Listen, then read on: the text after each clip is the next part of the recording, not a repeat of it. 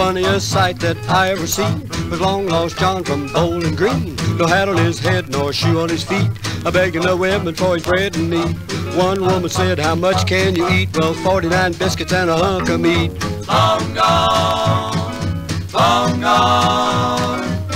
lost John from Bowling Green.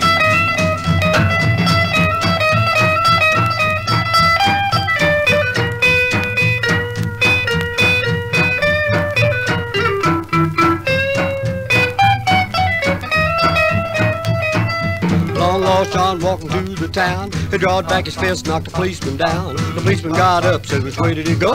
"The last time I heard he was in Mexico." Long lost John on the railroad track, waiting for the freight train to come back. Long gone,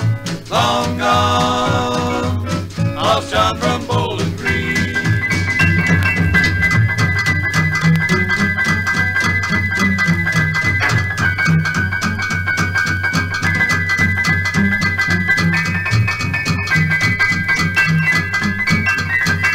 Long lost John went into the lady's house, and everything was just as quiet as a mouse. The lady said, "Lost John, have a seat.